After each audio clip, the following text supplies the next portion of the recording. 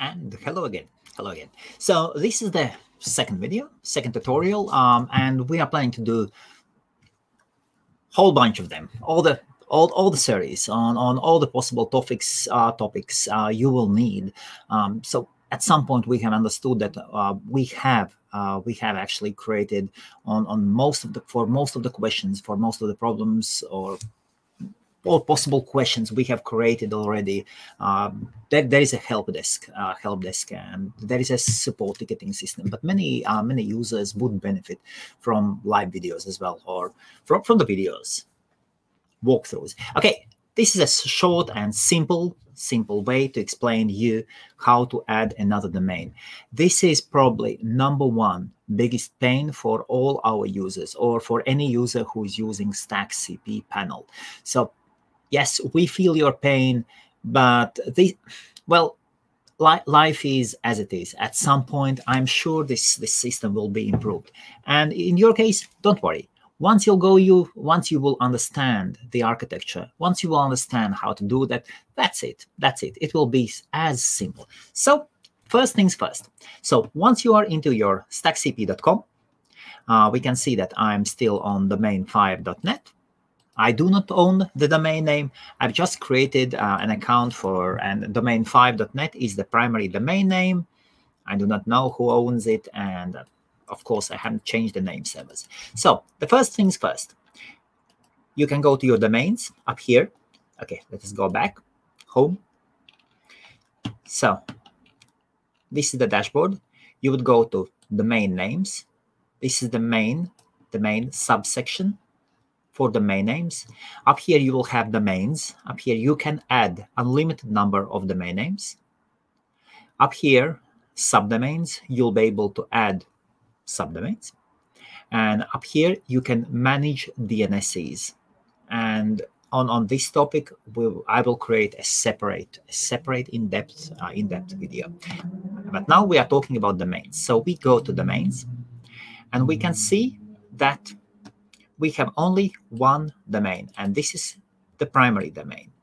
The primary domain, the document root, or the folder where all the files will be for the domain.com, for domain5.net, will be public HTML. Let me open a new tab, File Manager. And this is the same as your file manager. So this is the top level. You will see public HTML. And once you go in here, here's that default index page. And this public HTML is for the primary domain name. Now there are two options. You can create. Let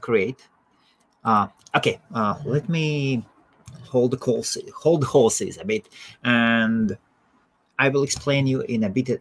I'll explain at the beginning in the birds, and then I'll show what is what. So the first things first. What you have to do, number one, you go to File Manager, and you create a folder for every domain name. So let us say second domain name. Let us say our first one was what, domain5.net. The next one, let us say, will be domain7.net. So you would go and create a folder, and then you can give it any name, even including .com, .net, although I would not advise that. I would say if your domain name is domain7.net, then create a folder and name it domain7.net. And once the folder is created, then you have to go to domains. I will show everything. I'm just explaining now in words. And then you will go to your domains, and you will add that domain, and you will say this is the folder where all the files for that domain will be. It is that simple. Let me show you how it works. So number one, you go here. Number one mistake, people create folders within public HTML. This is highly I do not advise to do that at all. The only way is when you do that is when you even create a separate folder here within, like you would create a folder. Come on, you would create a folder here for primary domain. Sometimes it could be fine, but I would definitely not advise it. My advice is leave public HTML only for the primary domain. So okay, now we go back to the top level. We can see public HTML. So number one, create a folder. Let us say domain 7. Although domain7.net, we just call the folder domain7 and create. That's done. Now we go to manage domains. Do you remember the place? You go home. You go to domains. Up here. Oh, let me see. Let me remove this thing from the bottom and I'll make it a bit larger. Here, domain7.net. System says you can add it. Add domain. Now wait for the system to add the domain name.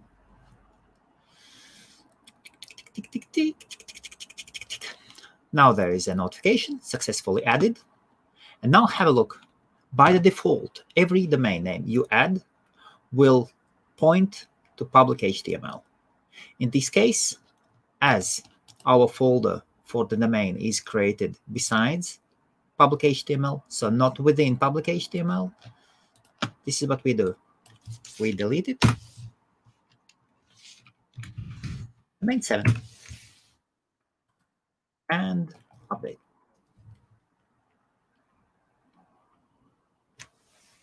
That's it. Let us say now you would like to add domain 8. So repeat. New folder.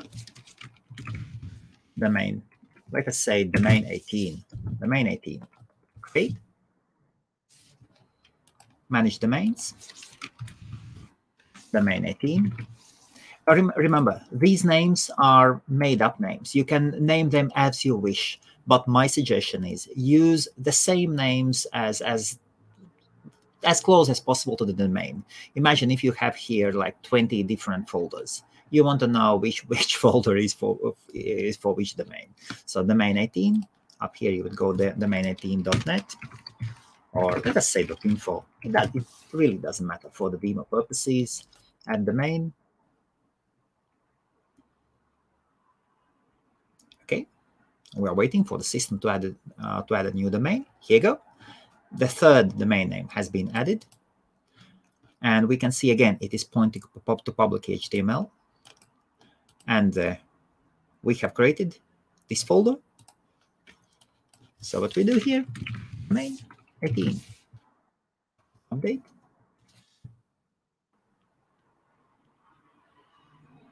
Bang, done. Now we can go here to home. Of course, you have to change the name servers.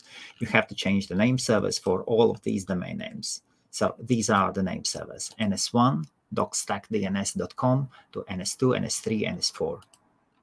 Please do that before doing any installations. But for the demo sake, you go to, so you will choose domain name, domain 18. Do not enter anything, as this is optional, and install WordPress. And installing WordPress is working on the third domain name we have created.